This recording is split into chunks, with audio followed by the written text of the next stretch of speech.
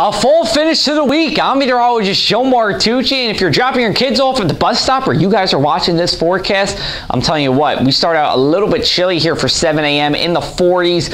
As we go throughout the mainland, at the shore, we're in the 50s. We'll call it hoodie and jeans weather here for you as we start off our Friday morning, but with a good amount of sunshine. As we look at our weekend notes here, we're looking to be spot on as we go into our Friday evening, kicking off the weekend. Now, the good news is most of your day on Saturday will be dry. It's not until the evening that a shower becomes possible, and again, it's just possible. It's not going to be everywhere during this time. Then we're dry from the overnight hours until late on Sunday morning. Then we see a cold front coming through for the late morning hours until just around sunset, and that will bring scattered showers throughout this period. As we go forward into the day on Friday, temperatures in the mid-60s everywhere. All of your fall plans are looking great. Again, the morning sunshine followed by just a couple of fair weather afternoon clouds. So going to high school football kickoff between 6 to 7 p.m. for a lot of the games. Temperatures in the 60s or upper 50s depending on where you are and what time your game starts. Overall, pretty seasonable for this time of year. Again, hoodie and jeans weather, good for before school, good for after school going into Friday night football as well.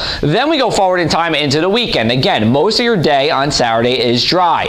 And this is for 8 a.m. on Saturday. And watch those times here on the top of the map as we go forward with this radar loop. We're dry for most of the day on Saturday. Maybe we get skirted by a shower during the evening, but the main story doesn't come until Sunday during the day. And again, it's looking to be more than likely from the late morning until just around the sunset period. Rainfall totals for us look to be on the lighter side, under a ½ inch or just about a ½ inch for everywhere.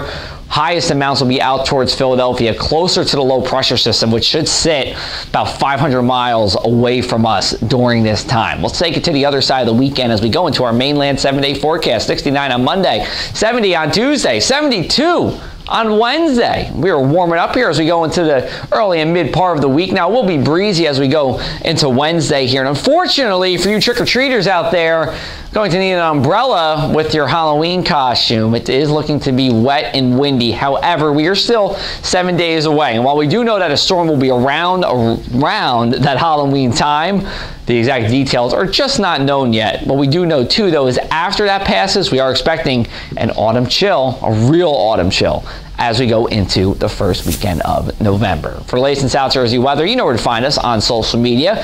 And you can also go to our website, thepressofac.com/weather. We have a drought update for you. We are talking about fall foliage, and we are also debuting our second edition of our Something in the Air newsletter.